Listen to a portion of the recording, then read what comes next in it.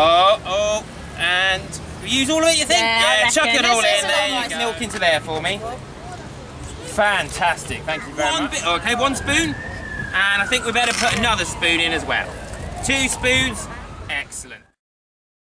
Boys and girls, as you can see, I'm wearing protective goggles and protective gloves. And this stuff, if not handled very carefully, can be quite dangerous.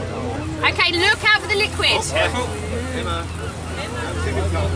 It is liquid nitrogen, okay? Anyone know where we find nitrogen normally, all around us? Breathing it in all day long.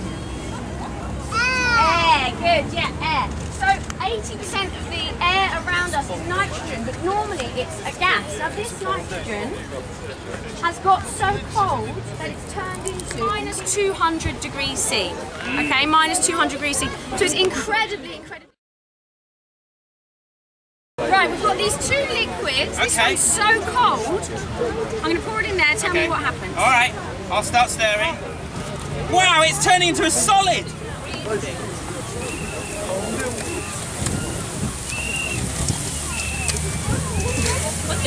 Blimey. That might be it, I think. Yeah. Let's have a look.